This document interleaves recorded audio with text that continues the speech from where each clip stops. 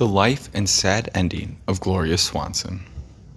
Gloria Josephine May Swanson was born on March 27, 1899, in Chicago, Illinois, the only child of Adelaide and Joseph Theodore Swanson, a soldier. She was destined to be perhaps one of the biggest stars of the silent movie era. Her personality and antics in private definitely made her a favorite with America's movie-going public. Swanson certainly didn't intend on going into show business. After her formal education in the Chicago school system and elsewhere, she began work in a department store as a sales clerk. In 1915, at the age of 18, she decided to go to a Chicago movie studio with an aunt to see how motion pictures were made. She was plucked out of the crowd because of her beauty to be included as a bit player in the film The Fable of Elvira and Farina and the Meal Ticket, 1915. In her next film, she was an extra also, when she appeared in At the End of a Perfect Day, 1915. After another uncredited role, Gloria got a more substantial role in Sweetie Goes to College, 1915. In 1916, she first appeared with her future husband, Wallace Beery. Once married, the two pulled up stakes in Chicago and moved to Los Angeles, to the film colony of Hollywood.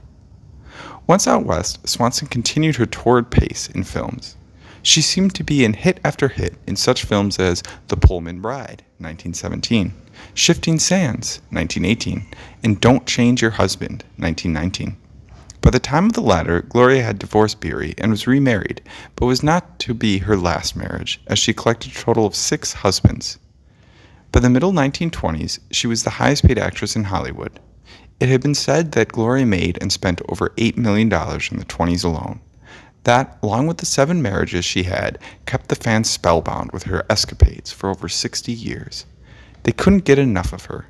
Gloria was 30 when the sound revolution hit, and there was speculation as to whether she could adapt. She did.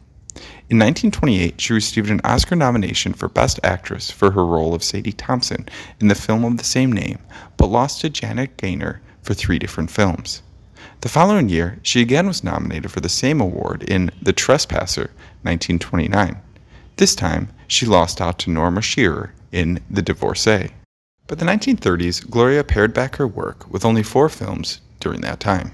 She had taken a hiatus from work after 1934's Music in the Air, and would not be seen again until Father Takes a Wife, 1941.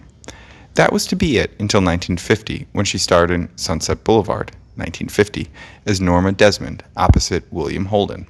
She played a movie actress who was all but washed up. The movie was a box office smash and earned her a 3rd Academy Award nomination as Best Actress, but she lost to Judy Holliday. The film is considered one of the best films in the history of film, and on June 16, 1998, was named one of the top 100 films of all time by the American Film Institute, placing 12th. After a few more films in the 1950s, Gloria more or less retired. Then, she appeared mostly on television. Swanson hosted the Gloria Swanson Hour, one of the first live television series in 1948, in which she invited friends and others to be guests. Swanson later hosted Crown Theater with Gloria Swanson, a television anthology series in which she occasionally acted. Throughout the 1960s, 1970s, and early 1980s, Swanson appeared on many different talk and variety shows, such as The Carol Burnett Show and The Tonight Show, starring Johnny Carson, to recollect on her movies and to lampoon them as well. On The Carol Burnett Show in 1973, Swanson reprised her impersonation of Charlie Chaplin from both Sunset Boulevard and Manhandled. She was the mystery guest on What's My Line. She acted in Behind the Locked Door on The Alfred Hitchcock Hour in 1964. And in the same year, she was nominated for a Golden Globe Award for her performance in Burke's Law.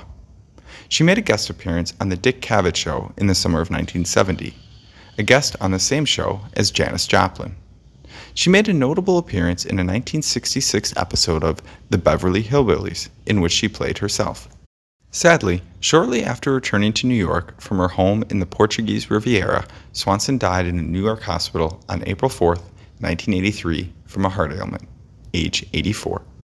She was cremated and her ashes interred at the Episcopal Church of the Heavenly Rest on 5th Avenue in New York City, attended by only a small circle of family.